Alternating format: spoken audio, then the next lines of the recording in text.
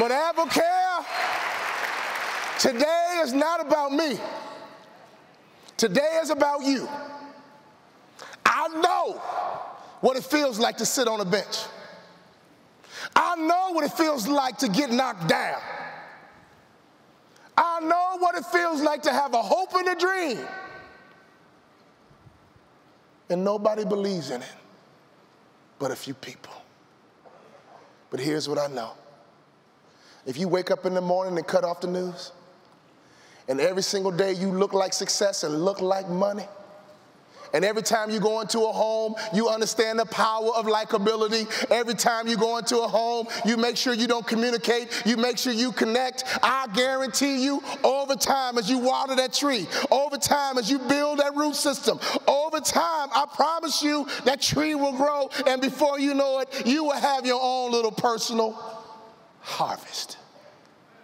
And don't you quit until you're number one.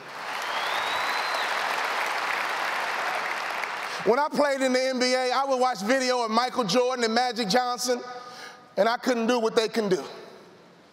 I watch LeBron James right now, and my body physically could not do what he could do.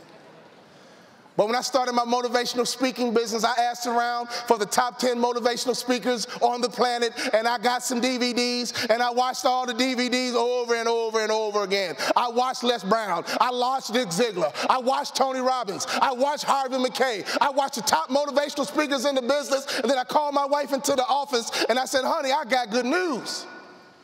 I had been out the NBA for a year, and my checking account was dwindling every single month. I had a wife and 3 kids, and I was scared to death, and I was watching that banking account go down every single month. I said, baby, I got good news. She says, what? I said, honey, we're about to be rich. She says, well, that's good.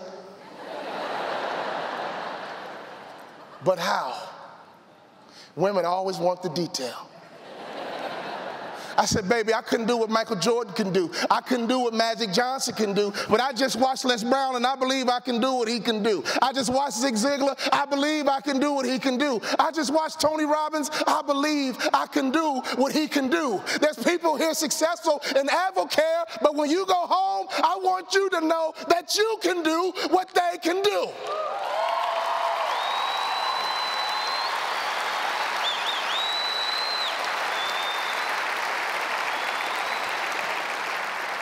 So if you see Les Brown before I do, you let him know he ain't the only brother in town. If you see Zig Ziglar before I do, tell him, come on, Zig Ziglar, I'll pick on the old people too. If you see Tony Robbins, he a little bit bigger than me, but Tony, I'm not gonna quit, baby. Let's go, Tony. Let's compete, and let's figure out who can be number one. It's gonna be a friendly competition because our reward is helping people reach their potential.